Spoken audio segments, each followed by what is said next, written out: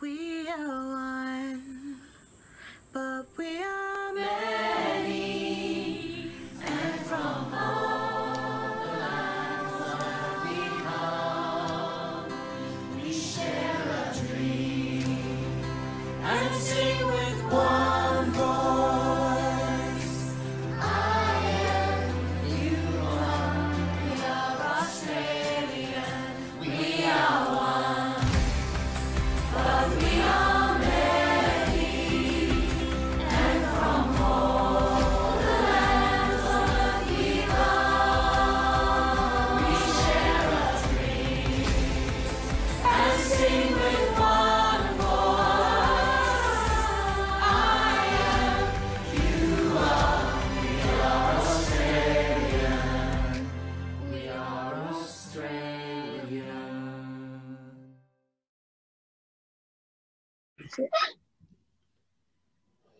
Cool. Okay, so can everybody see that okay? Yeah, lovely. Excellent. Okay, now I'll just move a couple of windows out of the way. So, all right, so what I was going to do today was just to take you through one of my current projects that I've got on, which is to compile the illustrated minerals of Australia. And as you can probably imagine, that's a fairly large project. It's going to take quite a long time to complete. And rather than waiting until the end, it's being published in parts in the Monthly Mineral Chronicles, which comes out obviously monthly. And I'm doing it alphabetically. So the next issue will be the end of the minerals beginning with A, and we'll start moving into B, which will be good. So if anybody's interested in the, not working on the, that's it.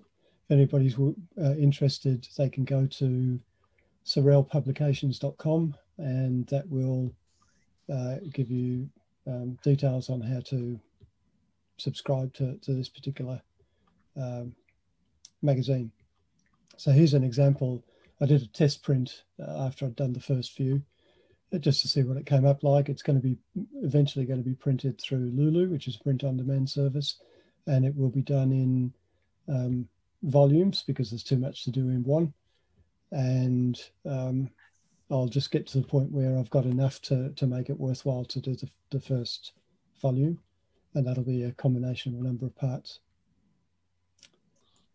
Just a little bit about minerals of Australia. First of all, there's around about 1,500, a bit over 1,500 species that have been recorded, and there's 182 of those are type locality species.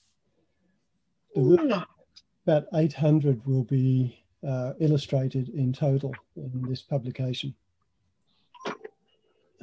Somebody's not muted.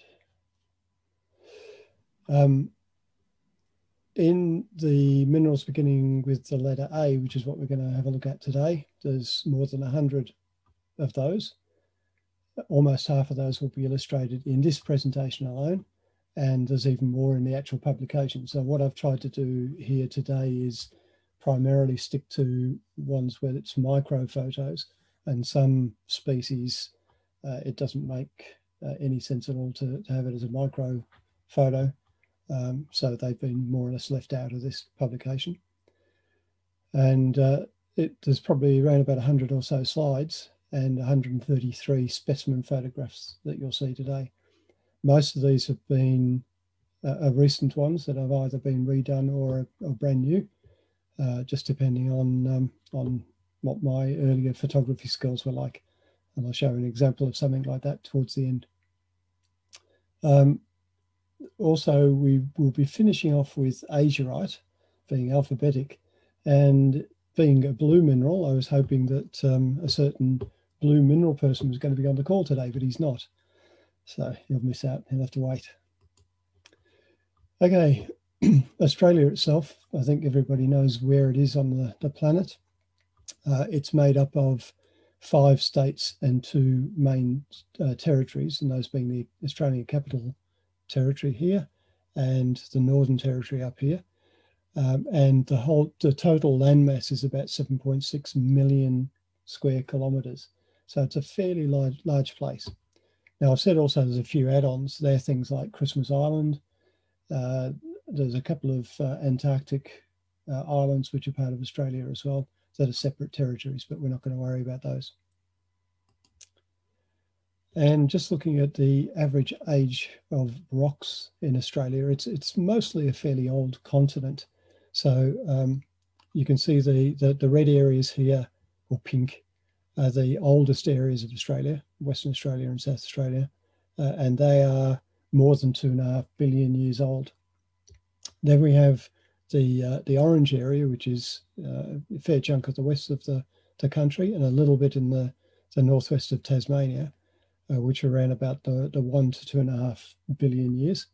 And then the blue areas are the younger rocks, and a lot of those are Cambrian, or Ordovician, Silurian, and then we've got tertiary basalts and so on. A little bit of Jurassic and Permian and Triassic as well, but mostly the others. And this eastern half of the country has mostly been created due to plate tectonics, which are now obviously affecting New Zealand more so than Australia. But there's a line of smallish mountains that run down through the eastern part of Australia and across Victoria that are caused by the collision of the plates. Right, so if we get into the minerals themselves, acanthite is the first one, and the acanthite is these little feathery needles that you can see around the top here, and it's sitting on wires of native silver, and that's from Broken Hill. Acanthite is the stable form at sort of room temperature or whatever, and argentite, a lot of the references to argentite are actually acanthite after argentite. It's very widespread in silver lead deposits. We've got a few of those, such as Broken Hill and west coast of Tasmania and others, and mainly as part of the silver ore. It's very rare that we actually get good crystals of acanthite. So Broken Hill is one of the main areas. The magnet mine in Tasmania, I've actually found some there as well. It's very, very tiny. And in Mount Lyell in Queenstown, Tasmania, where the silver that was found at one time, and it's called the Bonanza, analysed at 8,765 ounces of silver per tonne, and the majority of that was argentite, although there's some native silver as well.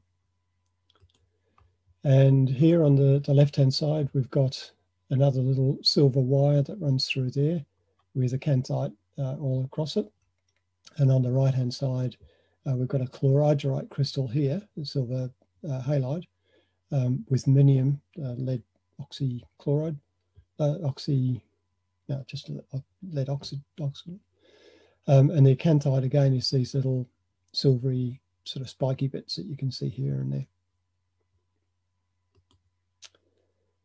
Actinolite's the next one. It's a fairly common amphibole mineral, but it can be very difficult to determine.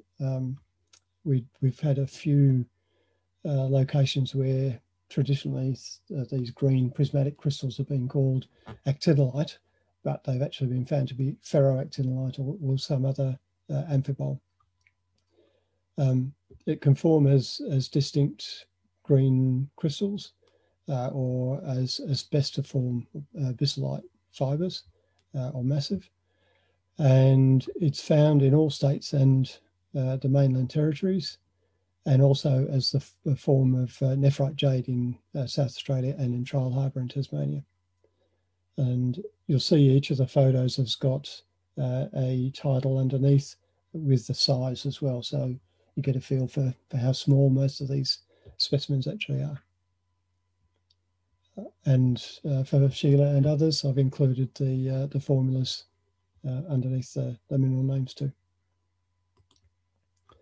Here's a couple of actinolites from Tasmania. This one's a close-up. This one's a larger specimen. You can see that it's a width of view of 40 mil. And James Melville provided the photograph of one of his specimens. And in both of these instances, you can see purple axonite crystals. Adamite's not a common mineral in Australia. It occurs at a small number of localities. So Broken Hill and a couple of localities in South Australia and over in Western Australia. But it does come in a number of different colours. The habits are pretty consistent. So these blocky sort of crystals. This particular one here is probably being coloured by the manganese mineral, and it's probably more reflected colour rather than actual colour of the crystals themselves. We get pale greenish yellow crystals in Padaba. In Broken Hill, we get a couple of different colours. This is the rarer one, being a yellow crystal. And this was an interesting one too, in that it had these little orange tetrahedral crystals up here, which are actually pharmacosiderite. And I hadn't actually, it wasn't labelled, and I hadn't actually noticed it until I did the photograph. Hey, Steve. Mm-hmm. Do the Australian adamites, do they fluoresce green? Not anywhere near what the Mexican ones do, no, Doug. Okay. The one up on the top left-hand corner here, again, is probably reflected colour, being that sort of brownish colour. It's a sort of a dark grey otherwise. And the hollandite is these little hemispheres, the black hemispheres on the matrix. And then we've got the purple manganone adamite, again from Padaba. And this is the best one that I could actually find. It is actually a crystal. The rest of it's sort of not really crystalline, but that's the best one that I could actually find to photograph. Now, agerine is another pyroxene, clinopyroxene. And once again, this is one that was probably thought to be much more common than it actually may be. A lot of the agerine these days has been reclassified into agerine augite because it's in the range between the two, and that seems to be a sort of a standard name for it. But this particular one is analysed as agerine.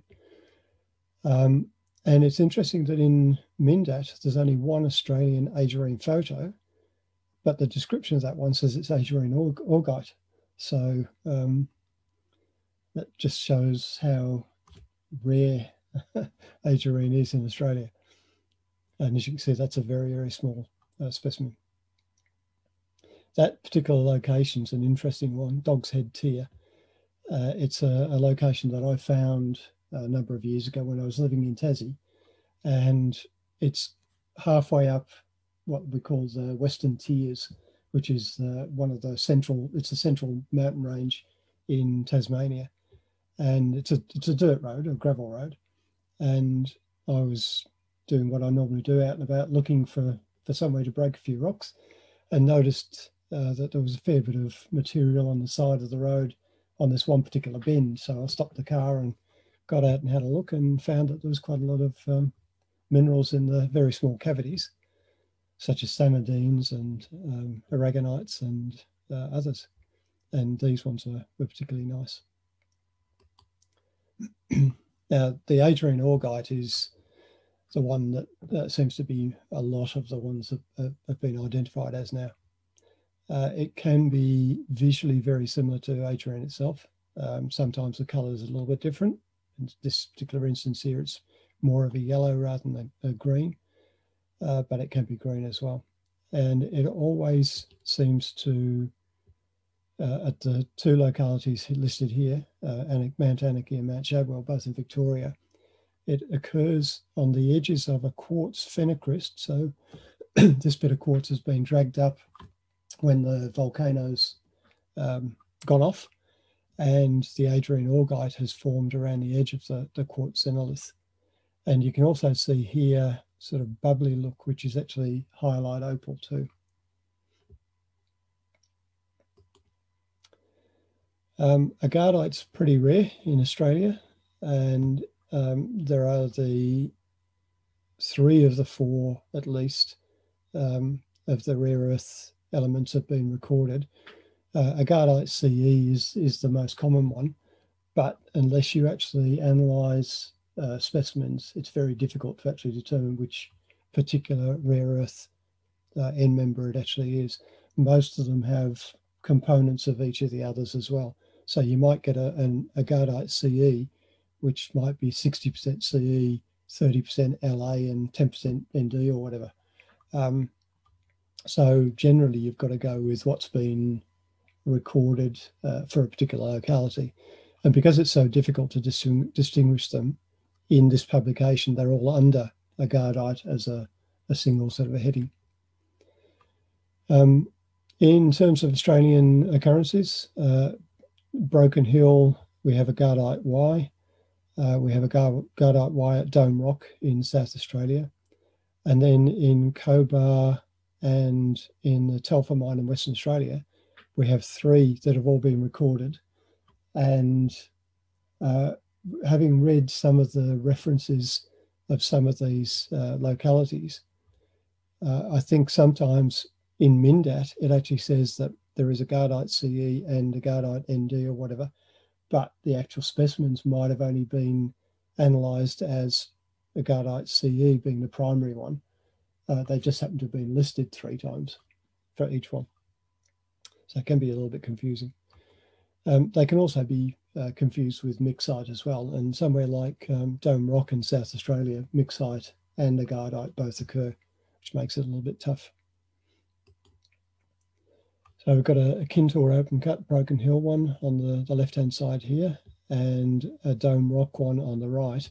A Dome Rock is quite often is with chrysocolla, and the chrysocolla can be either the blue, as you can see here, the light blue, or it can be a green, or it can even be black, which is interesting. I'm assuming that there's maybe tenorite or something like that as part of the mixture. And again, here you can see that there is highlight opal dotted around on this one. It's actually, if you can see down the bottom there, it's actually sitting over the top of one of the needles of agardite. And from the new Cobar mine, this is an analysed specimen of agardite Y, even though the 3 of them occur there.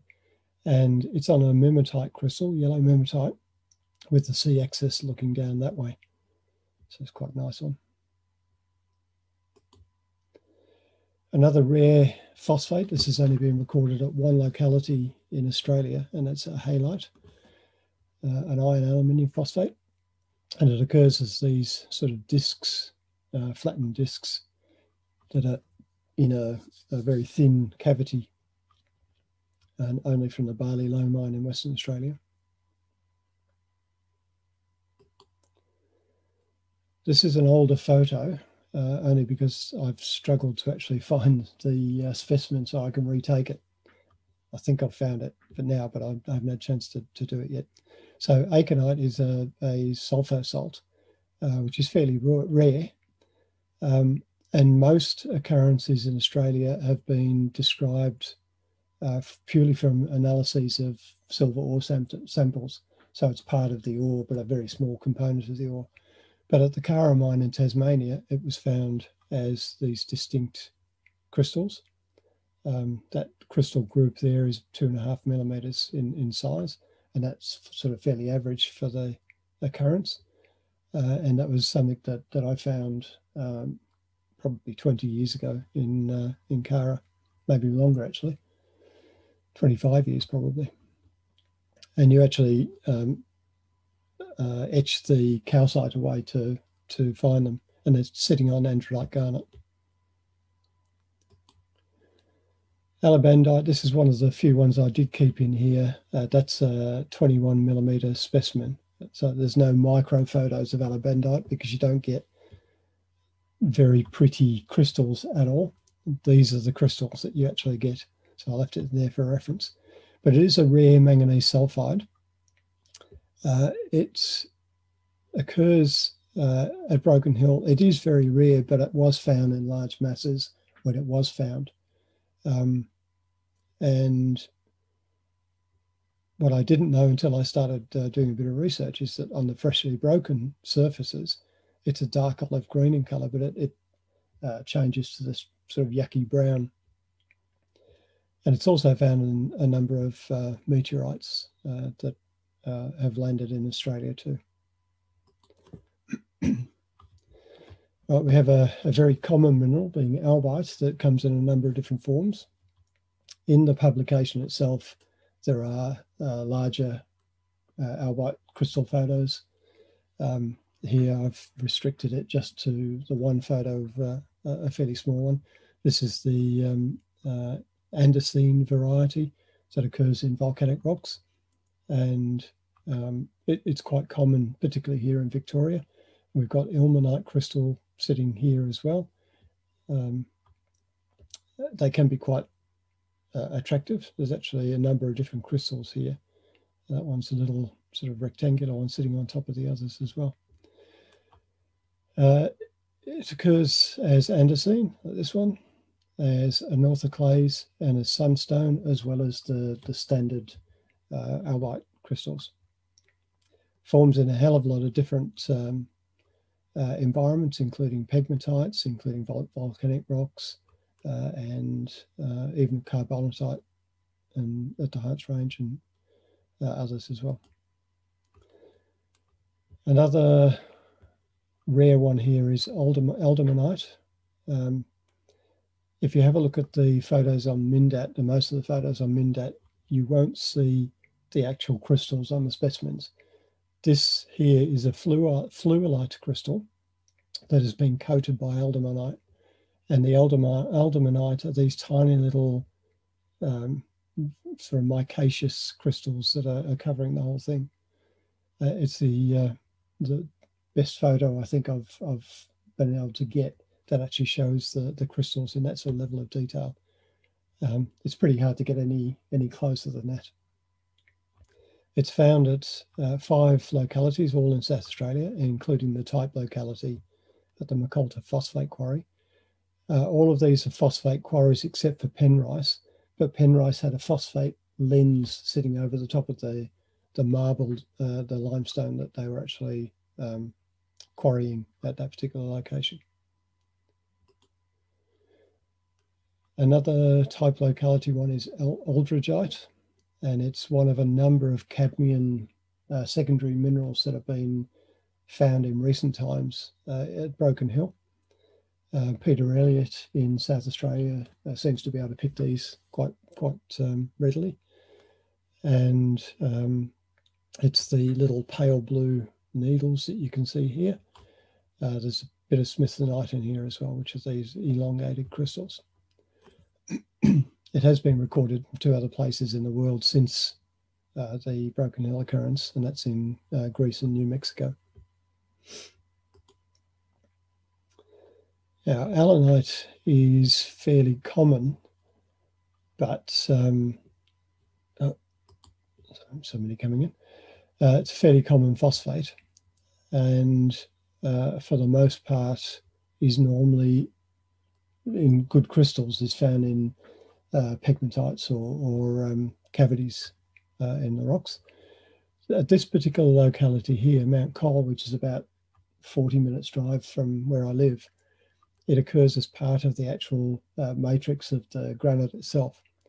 And there's also titanite, and you can see here there's a little brown crystal.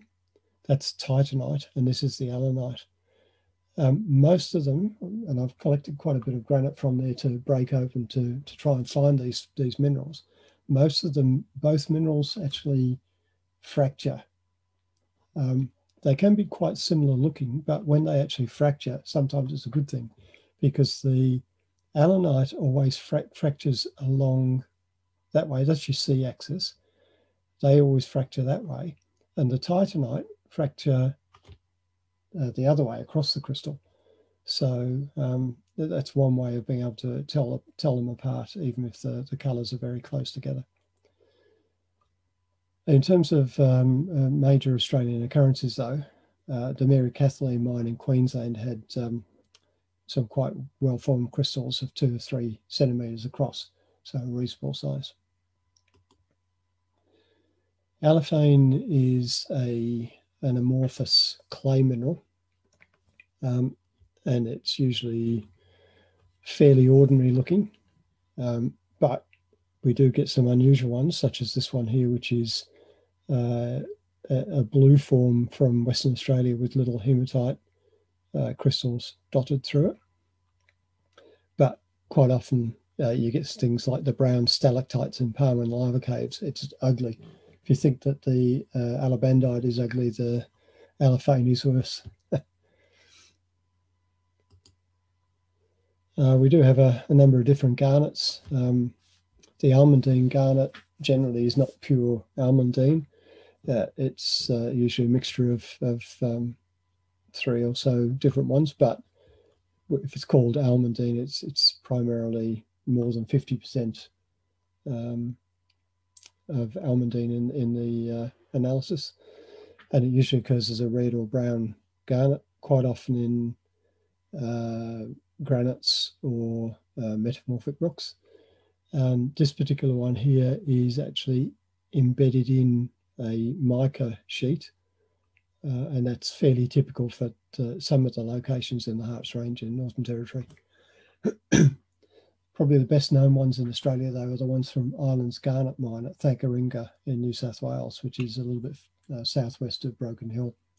And if you go to Tucson and you see Tom Capitani's, one of his rooms, you'll see garnet crystals in matrix, and the matrix might be 2 to 3 meters across, and the garnet crystals are, grapefruit sized.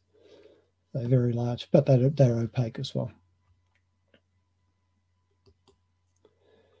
Alstonite is very rare in Australia. It's really only been found from 2 localities. I haven't seen any from the coal measures in New South Wales, but the Rosebery occurrence, very typical double terminated crystals associated with harmatone and sulfides, and they're very, very attractive, but were only found in one area.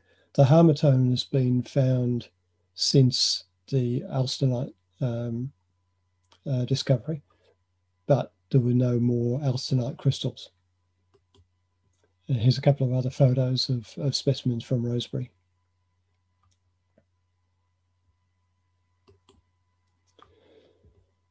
Alunite is widespread, but rare as crystals. So most of the occurrences are just basically masses.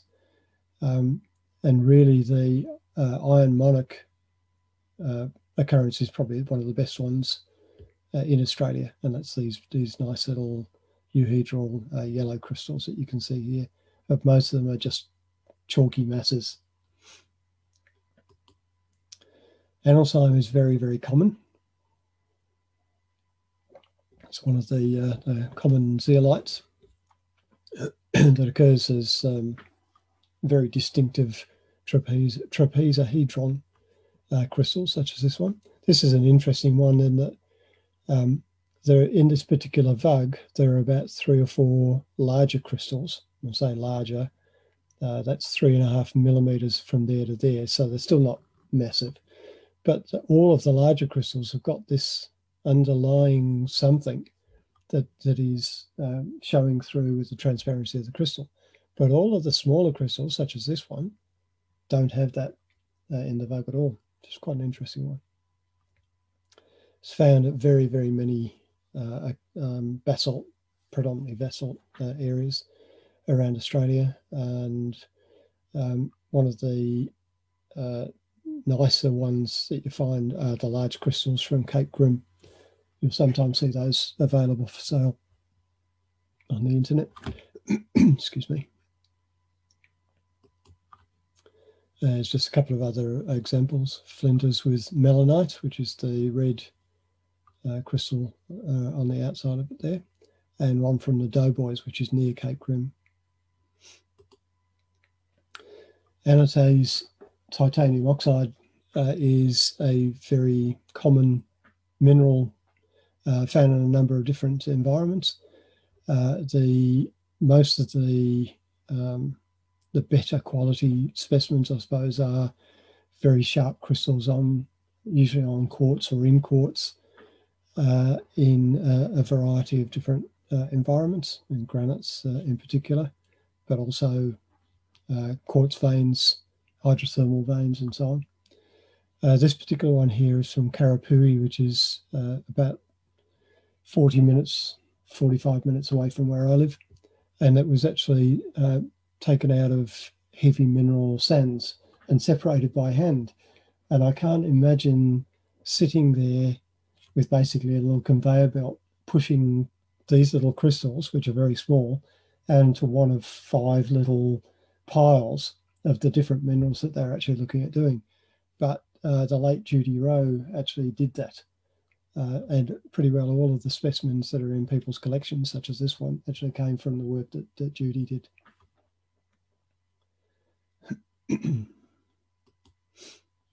A couple of examples from Spalding Bandelier in South Australia.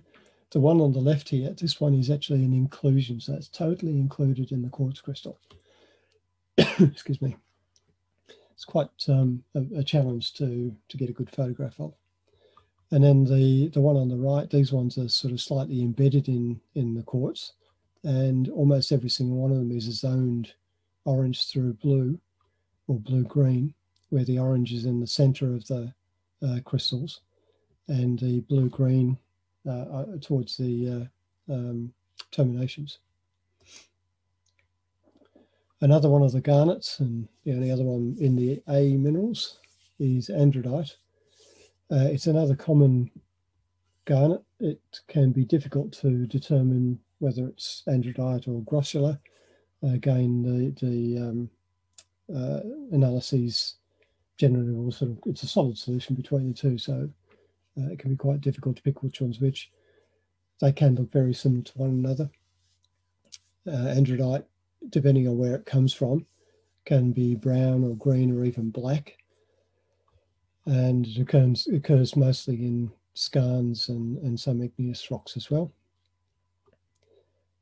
A couple of key ones here. Mount Garnet are a very similar colour to this South Australian one. Maybe a little bit more opaque generally than this one is, but very similar in terms of colour. And in Tasmania in particular, we've got some which grade into uvarovite. In fact, uvarovite and chromium andradite have both been recorded, and they're both very bright green crystals, so you can't pick which ones very easily between the two. And we get cyanite dikes down at Cygnet in Tasmania that has some beautiful little black, jet black opaque crystals as well. This one photographed here from Mary Kathleen is an unusual one, and the garnets appear to have actually been partially melted or absorbed or something, resorbed maybe. And it's quite an unusual looking garnet specimen. And another one from Mary Kathleen here, where you've actually got 3 different colours of garnet. They're all andradites. So you've got the green, you've got an orange, and you've got more of a brown coloured one here. And probably different amounts of iron or whatever at the times of forming the various parts. And then on the right, it's my little andradite caterpillar from Dookie in Victoria that I found probably 35 years ago. Excuse me. Angustonite, another type locality mineral, and only found at the one locality, which is Penrice Quarry.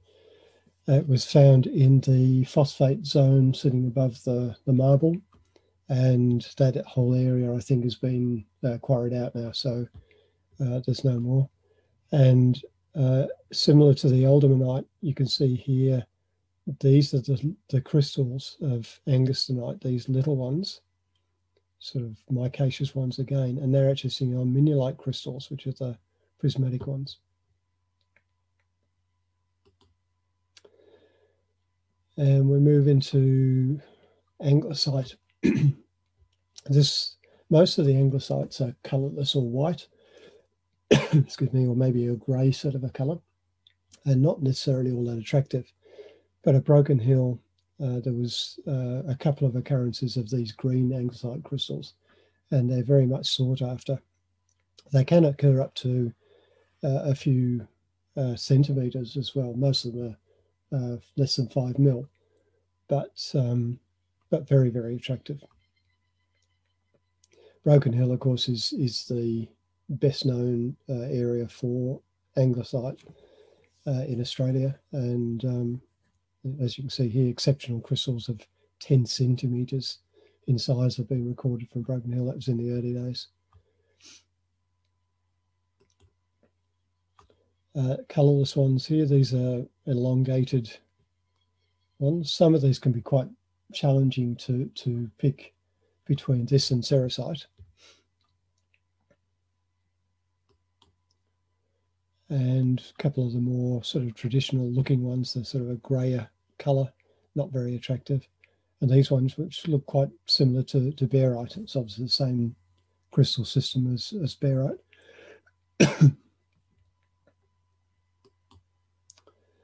And another one from Broken Hill. And then this one here, which is very tiny little anglicite crystals around a core of galena, and there's a little bit of orange minium that's occurred there as well. Anchorite is a carbonate mineral that is probably rare.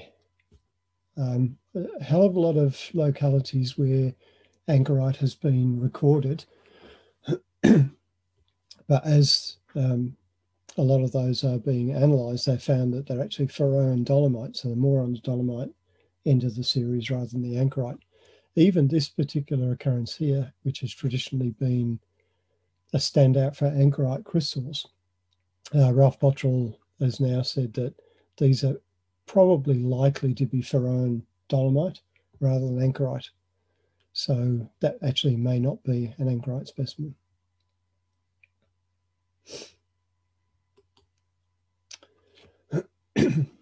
Annabergite is uncommon. There's a number of nickel deposits, particularly in Western Australia and in Tasmania, a little bit in New South Wales, where it has been recorded, but it's mostly recorded as either a green stain or a crust or whatever. And this is the only crystalline specimen that I'm aware of, and it belongs to Chuck Aiden, who I think is an American. He actually bought the specimen because of its cambaldaite, which is a rare type locality mineral in Australia, and found the Annabergite, which is a bit of a surprise. And they're very nice crystals, I have to say. Antigerite is one of the serpentine minerals. It can be quite difficult to identify, to distinguish from other serpentine minerals as well. I've said here that this one's possibly antigerite. It's probably more likely antigerite, and that's the green mineral. These are blebs of stitchtite, and you can see inside the stitchtite are little chromite grains as well. And it's fairly quite typical of some of the material from Stitchtite Hill, the type locality. And it's thought that the stitchtite is actually formed as an alteration product of chromite. Now, chromite is very difficult to alter in nature, so the jury's still out a little bit on that one. The actual specimen itself and the slide belong to Keith Lancaster. He passed away probably 15, 16 years ago, maybe a bit longer, and was a well-known Tasmanian that wrote books on Australian and Tasmanian mineral occurrences. And native antimony, we've got quite a few stibnite deposits, particularly in Victoria and in New South Wales. And a hell of a lot of the early references for antimony were probably just stibnite, because they were written more by mining people or geological people rather than mineralogists. antimony in its native form does occur, but it's fairly rare. And when you look at a specimen, you can't necessarily pick it from stibnite, although it is a little bit more tin white than stibnite. But when you see the two together, you can certainly tell then.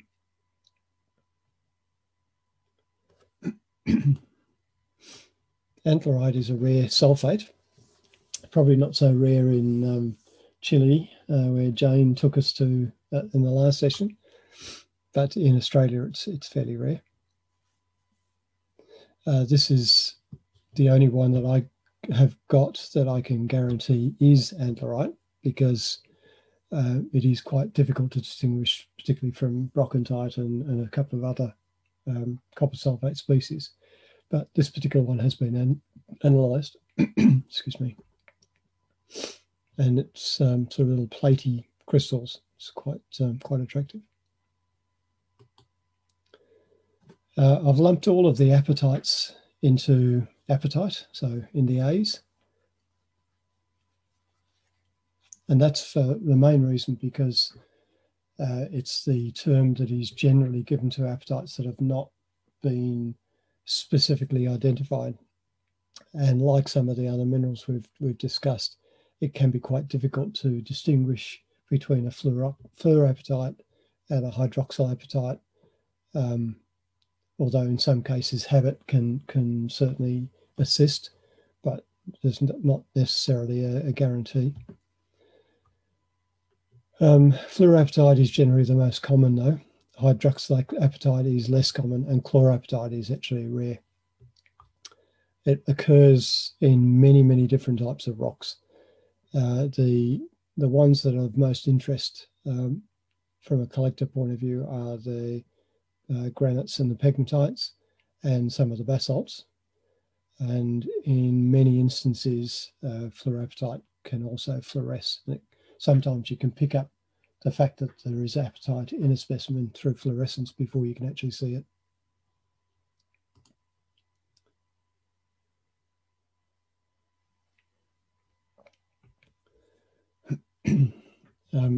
On the left here is a good example of where you can't necessarily pick which apatite it is. And this one used to be called carbonate fluorapatite, I think, but it's now just carbonate-rich fluorapatite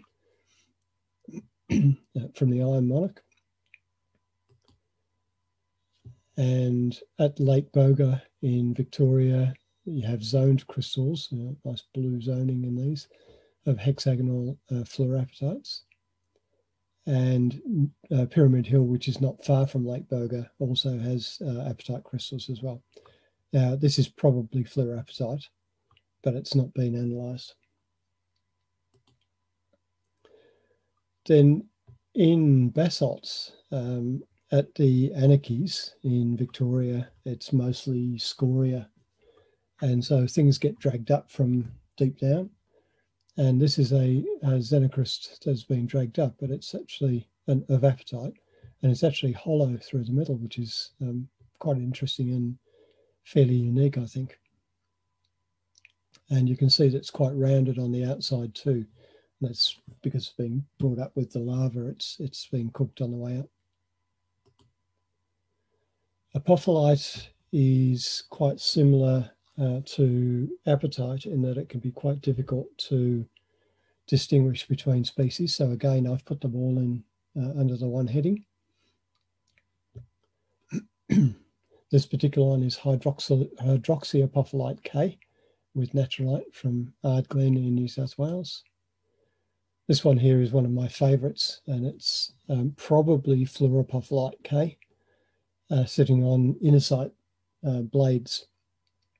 And most of the apophyllite at Broken Hill, you'll see one in a minute, are more of the sharp pyramidal or relatively sharp pyramidal crystals, whereas these ones are much more blocky, and it's a much rarer occurrence.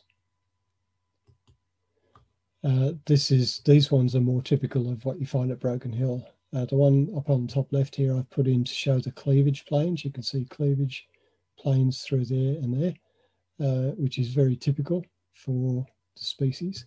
And then this one on the bottom right-hand side is looking down on the C axis. So there's your pinacoid on the top of the crystal.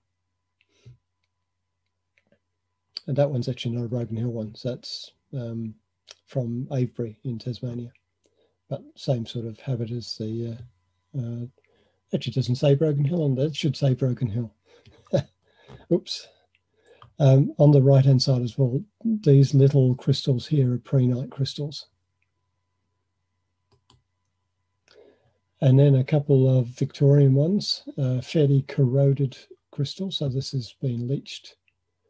And there's a little bit of that happening on this one as well. And that's from the Harkaway, which is a suburb of Melbourne. And that particular quarry no longer exists and has been built over. So these ones won't come out anymore. Very nice little naturalite needles here. And it's on a bed of phillipsite as well, which is all of these ones you can see through here. With calcite crystals too. Right, there's photo of the day, 27th of June, from Mindat. Very thin bladed aragonite crystals from New South Wales. Now, aragonite is very common in volcanic rocks in Victoria, also in limestones, other environments as well. It's usually more prismatic, equidistant sort of cross-section crystals rather than the thin bladed ones, although these do occur. It's interesting to get Mindat photo of the day with a broken crystal in there as well. So it's part of the story of the specimen, I suppose. In Tasmania in particular, in one of the stitch-type localities, there were seams of what was originally determined to be magnesite, which is actually aragonite, and occasionally you'll get quite nice crystals such as these ones on the serpentine. And the top left is one of a couple of localities where you get more of a pinky or pale purple aragonite, and the thought is that that's due to strontium in the mix that's causing the colour. And these, at this particular quarry here in Tasmania, that crystal is about as big as the individual ones get that are well formed, terminated. These ones here are more of a massive aragonite. It's still crystalline, but they don't have terminations. And on the right-hand side is the more typical form of the ones in the volcanic rocks, and shows the typical sort of terminations that you find on these crystals. An ugly one on the top left, it's got multiple terminations on here, so there's obviously been different episodes of fluids going through that have sort of built up the crystals. And the one on the right was particularly interesting because it's got this unusual zigzag on the faces of some of the crystals here.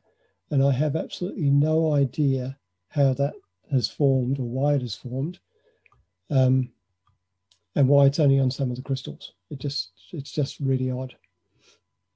If anybody's got any ideas on that, I'd be interested to hear. This is your traditional sort of aragonite that we get in the basalts. Very, very difficult to extract in one piece because they do cleave very readily. And you can see there's a little bit of a cleavage, a cleaved crystal just on the side there. So it's very hard to get these out in one piece. But when you do, you'll get specimens like this.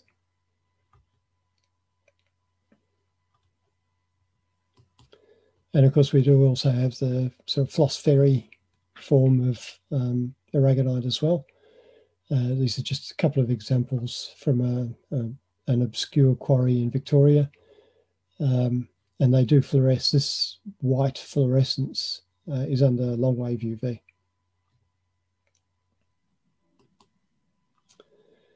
Another very rare one, arterite, is one of a number of minerals in Australia that were first described from Australia that are a result of bat poo. So caves where there has been a mixture of fluids coming through the rocks and dissolving the minerals in the rocks, and that interacting with bat guano and forming a range of different phosphate minerals. This is a particularly rare one. It's found at 3 Western Australian localities, but you can see here that width of view there is 2.5 millimeters. So that's less than a millimeter in size. And that's all that I've got. Deolite is another phosphate that is found in caves, and again formed by interaction with the bat poo. And this particular one, it's not a specimen that you can mount. It's actually basically dust. Just breaks up. Another very rare mineral is arsene disclosite, and it's only found at the one locality, which is at Patapa in South Australia. And as rare yellow crystals, they're very distinctive when you do find it, but they can be quite translucent, such as these, or through to opaque. And arsenosiderite is another one of the rare arsenates as well, found at a few localities. This particular one is a dome rock specimen and a John Haupt photo. I don't actually have an arsenosiderite myself. And the arsenosiderite is these brown crystals, these round ones here, on conicalcite.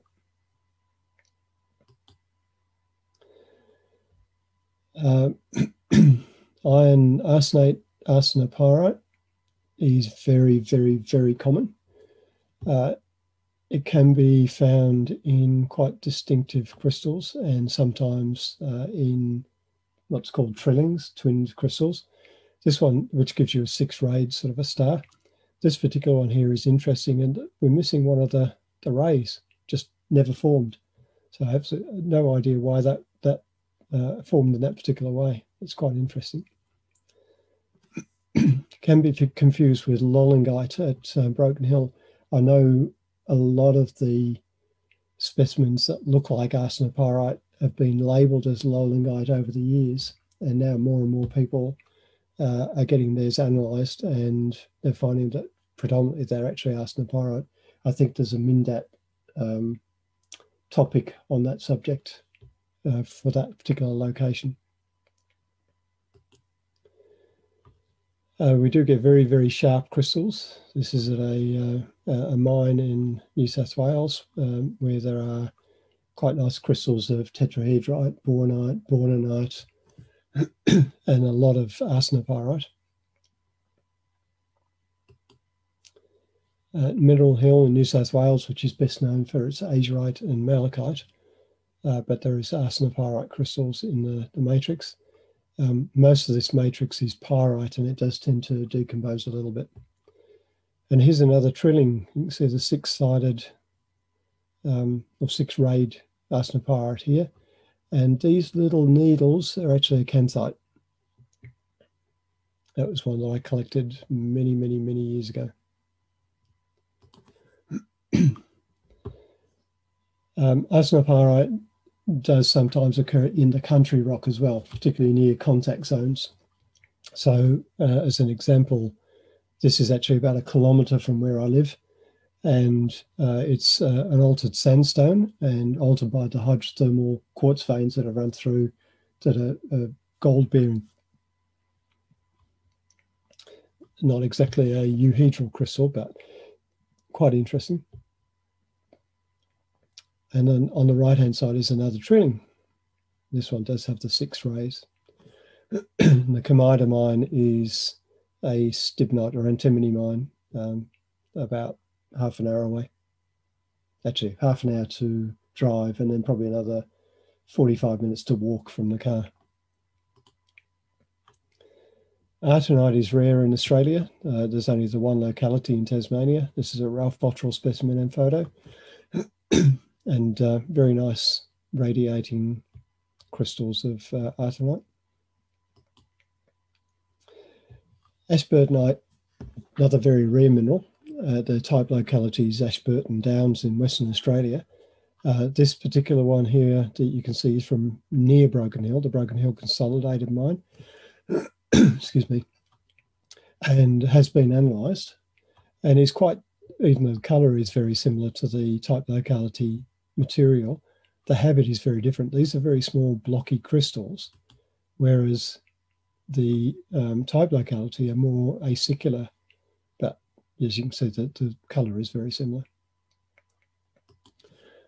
And onto the copper chlorides, atacamite.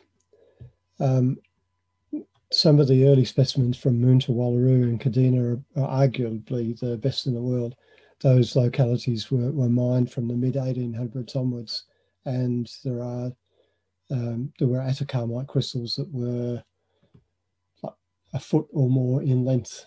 I'm not sure exactly what that would be in centimetres, but large, very large crystals. It's found in a lot of sort of arid zone copper mines in Australia, of which there are quite a few in Queensland, New South Wales and South Australia in particular.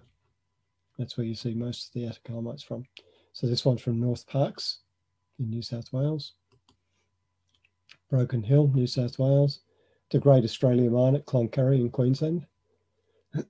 Typical of atacamite, where the crystals are very dark green usually, but quite often have a black look to the tips in particular. Moonta mine in South Australia. This is one of the smaller Moonta mine specimens. And Kadina, very, very nice grouping with this one too. And again, you can see those black terminations. But of course, these days, Mount Gunson is probably the most well-known place for atacamite specimens. This one is looking down on the top of the crystals. You get this almost like parallel growth aggregate of crystals with the individual terminations. And this is what it looks like when you're looking at the side of one of these specimens. They're actually two different specimens, by the way, just for the avoidance of any doubt. And also at Mount Gunson, we very rarely get nice little wolfenite, very sharp wolfenite crystals sitting on top of the atacamite. As you can see, width of view there, 3.5 mil. That's a tiny little orange wolfenite. It also looks like there's been an earlier growth of atacamite, which has been coated by iron manganese mineral of some sort, and then there's been a secondary growth. And a couple of others. This one here is an atacamite crystal with chalcosiderite. And this one, another analysed specimen of atacamite from Western Australia. Getting towards the end, augite is another very common pyroxene. It's usually black or dark green in colour. It can form a solid solution with other pyroxenes. So once again, can be quite difficult to identify visually. It's found as a major component of a number of meteorites and occurs in a lot of basalts and other igneous rocks. Here's another one with an andesine albite crystal. So you've got an augite crystal here with an andesine, a little bit of ilmenite there, and then a blob of hyalite opal on the tip of the augite crystal too. Some of these are really interesting. The paragenesis is fascinating with some of them. And this particular one here has actually been identified as sodium augite. So still augite, but it's got it's enriched in sodium. And this one was another Mindat photo of the day crystal or specimen back in March. And it's hyalite opal again on an augite crystal or two augite crystals, and it's just a blob on the top. And that's from the Miners' Rest Quarry, which is Ballarat. So it's where are we? It's over in that direction, about 5k as the crow flies. Auricalcite, this is one of my older photos, and the reason I've left it in here is because it's one of the few specimens that I've got from the Australian Capital Territory. That's a very small geographical area and doesn't have a lot of mineralogy. So I wanted to put something in there. And I can't find the specimen. I need to retake it. That one's probably from about the late 2007, 6, 7, something like that. It was probably a single shot photo through my microscope. We do have a few zinc mines where auricalcite occurs with rosacite and hemimorphite and white hydrozincite. And that's mainly Broken Hill, obviously, and then in the Northern Territory and at the Evelyn mine and Billy Strings mine and Arcarola are the main ones where you get these particular species from. Excuse me. And the top left-hand one, I was particularly pleased with how that came out. The bladed crystals of auricalcite. It's a very difficult mineral to photo and get enough contrast. You can see this one on the right. You can see that there are crystals there, but it's very difficult to actually get sharp crystals because of the lack of the camera's ability to distinguish between the colours predominantly. That's why I was so pleased with this one on the left. This is an interesting one from Chillago in Queensland, and there's quite a lot going on here. So you've got a little rosacite behind, sitting there. This here is a ball of rosacite with auricalcite tufts on top. And then here you've got more of a greenish auricalcite. And then these ones, these sort of fibrous looking things that look like I haven't cleaned the specimen, are also auricalcite and all sitting on a bed of quartz. Another one that was difficult to actually get any definition, although even when you look at the specimen under the microscope, it does look like that anyway. There's hardly any definition of crystals, but nice colours. And then this one here from Western Australia, which is an unusual locality, but it has cobaltine or cobalt-bearing calcite that gives it this pink colour too. And here we have a mineral that isn't. So aurostibite I've got listed. It is probably relatively common in the stibnite deposits, particularly in New South Wales and Victoria, but it's very difficult to pick up. And the reason being is that it looks like arsenopyrite, not as crystal form, but when you just get a bleb in the quartz, it looks very much like non-crystalline arsenopyrite. And they both occur in each of the deposits. But when you get this form here of sort of spongy, orangey red gold, which is what this is, that is where the aurostibite used to be. And it's dissolved away and left this spongy gold in its place. And you wouldn't necessarily be able to pick it, except that here you've got pure native gold here and dotted around here. And when you get the two together, it's very easy to see where the aurostibite used to be. So if you have specimens like this, you still look around for anything that looks like arsenopyrite, and it might actually be aurostibite. Austenite, that's these yellow crystals, only found at the one locality, but it's relatively common at that locality. What is not common is the hediophane in such well-formed crystals as this one.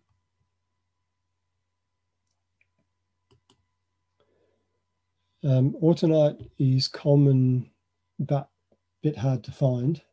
For the most part, it's tiny little crystals in granites and can easily be confused with salite and maybe meta-natro-autunite as well. All three of them fluoresce quite strongly with the same sort of colour, and they all look very similar in colour to this, which is sort of a greenish yellow. So that's the autunite there, and this is all esophyite, another phosphate mineral. And that's that same specimen under UV. Over on the right here is probably, it's more of a hand-side specimen of autunite, and probably a meta something because of the opaqueness of the crystals, but not analysed. We get on to axonite. There are 3 species of axonite that are recorded in Australia. That's the Fe, which is the more common one, the magnesium and the manganese. This particular one is an Fe one from Coldbrook Hill in Tasmania, and it's with arsenopyrite. You can actually see the arsenopyrite is quite reflective faces. You can see the crystal reflected through there, which is quite nice. A very pale pink colour from Corop in Victoria. And then also in Victoria at the Gravel Hill Quarry in Ascot Hills is this tiny little group here of a cluster of crystals with damburite, which is quite rare in Australia. It's these white crystals.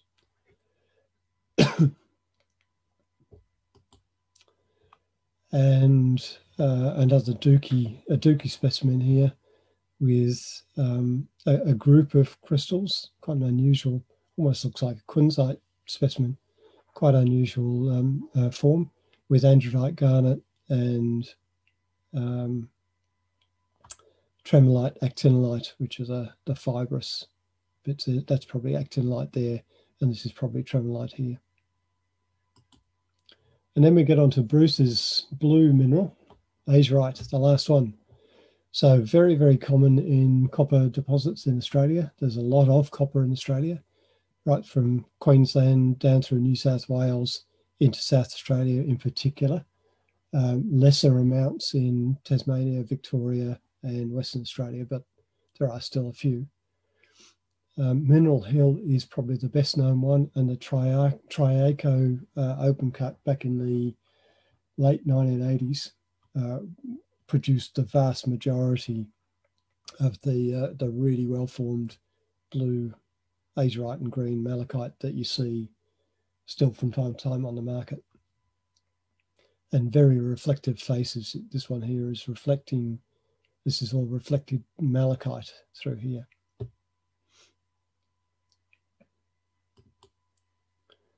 That's another Mineral Hill one. That's more of a transparent blue crystal.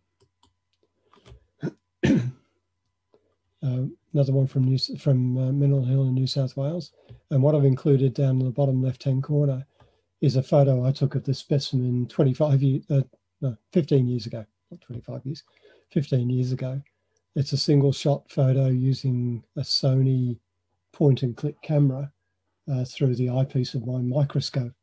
And that shows you where photography has come in the last 15 years, the difference between the two.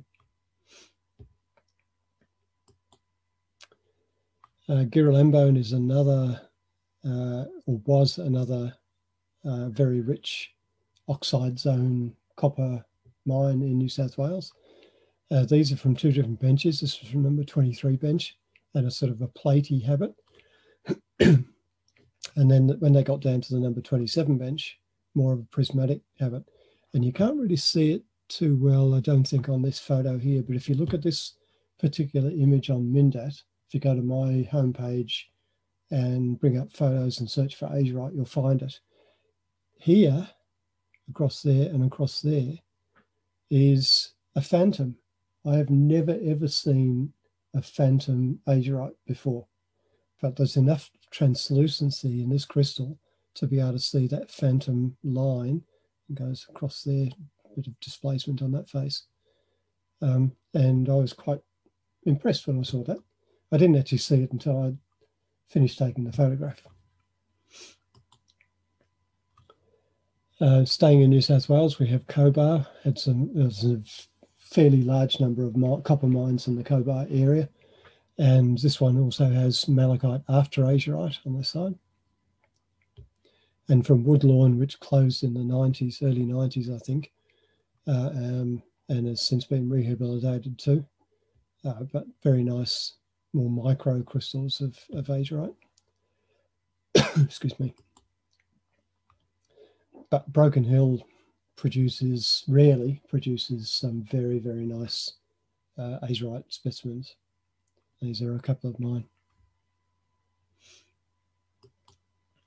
And of course we have Malbunka in the Northern Territory. Dean McLaughlin is up there as we speak with his last year of mining the Malbunka azurite suns So if he can get to Tucson next year, and it's probably still a big if at the moment, that might be the last time you'll see fresh material coming out of that mine. These are a couple of examples of floater suns, sharper one on the right-hand side. Unusual one from the Inkerman mine. It looks like it's got white edges, but it's actually just the way that the crystals have actually formed. It's sort of like a ragged edge crystal, and the reflected light gives it this sort of white look. And then we've got another one. This is an older photo I need to retake from the Mount Cobalt mine, where quartz has come through after the azurite and just coated it all. And from South Australia, we have azurite and olivenite, the green crystals, and azurite and labethonite from Burra. And Burra is very well known for its copper minerals. The Burra mine started operation in about 1845, I think. And you see classic pseudomorphs of malachite after azurite from the Sir Dominic mine in the Flinders Ranges in South Australia. You don't always see so much in actual azurite where it hasn't altered. And yes, that colour is true to life. It's a very odd coloured specimen. And I think the last couple of photos here, we've got a Lake Boga one, so Victorian specimen. Azurite is very rare in Victoria. And in Western Australia, the Teutonic Bore deposit produced some very fine azurites, very small, but very fine azurites, again back in the 1990s predominantly. So do we have any questions?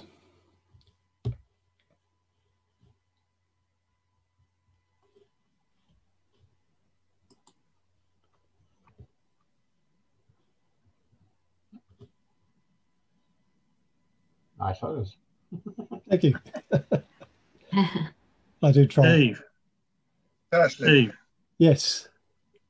Right at the start, you said there were 5 states, but there were 6 spots. Is Tasmania not counted?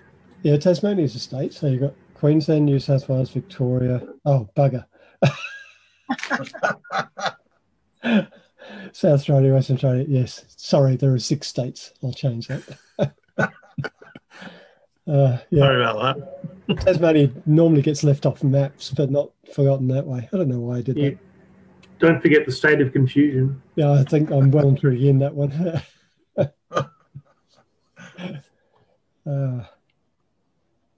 So no questions. At least we were paying attention. Yeah, true. More so than me. Oh, very, very well done. Very well covered. Yeah. Absolutely, I agree. Happy birthday, Neville.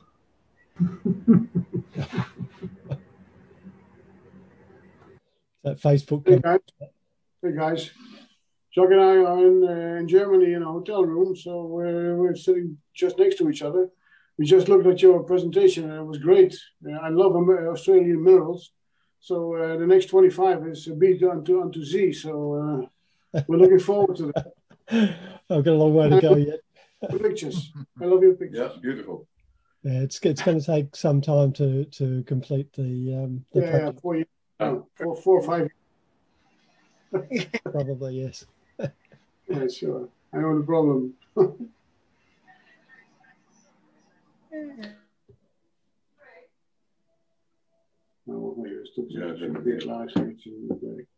All right, if there's no questions then. No everybody's speechless. Yeah, good. Yeah. Sorry, Very good. I have to say Jane's still there. Jane's on mute at the moment, but Jane did say to me at one stage she doesn't really have any interest in Australian minerals. I'm hoping that seeing things like this might change her mind. Mine's changed. I really like Australia. My avatar is a koala, by the way, anyway. Well, this is true. This is true. No, I wondered, I liked the way you said the meteorites had landed. Do they go through customs and COVID tests? I think they were pre-COVID. I don't think there's been any since then, so. And if there has, nobody's been able to go out and collect them anyway. All right, well, if there's nothing else, we'll fold the meeting up, and in 2 weeks' time, it'll be, oh, hang on. Quentin, you waving goodbye, or? So you're on mute, that's all. So, Martin, in 2 weeks' time with the part 1 of the Cumbrian minerals, which I'm particularly interested to see. I've got a soft spot for Cumbria. One of my sisters still lives in Skimerness, which is up on the coast there. And my parents lived there for quite a few years. Yeah, I've managed to get there a couple of times myself. Not for a while, obviously. But yeah, very much looking forward to that. So remember, if you haven't already, to register ahead of time. The second session is already up there as well, so you can register for that one at the same time if you want to do that. And we'll see you all in 2 weeks' time. Okay. Yep. David, Steve, thank you. Okay. Good night, all. The next one. Bye. Bye. Bye. Bye.